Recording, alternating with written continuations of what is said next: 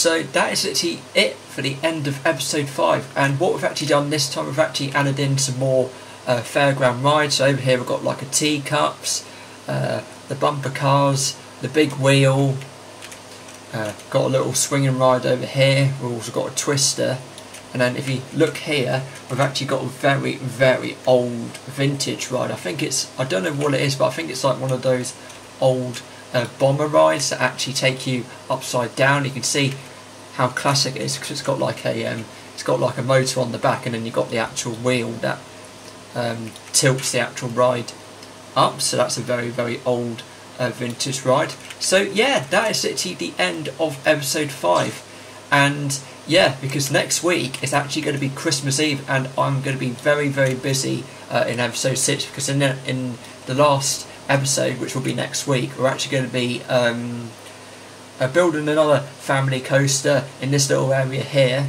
and then once we've actually done that, we're then going to be focusing on adding some more scenery, some more lights, some more seating areas, you know, just to make it a little bit more magical and spectacular. And then of course I will then open this funfair for the park guests to enjoy. And like I said, Christmas Eve next week is going to be very, very busy, a very, very enjoyable episode. It's going to be Christmas music all around, and then of course I will then be wrapping up that series. So yeah, thank you very much for watching.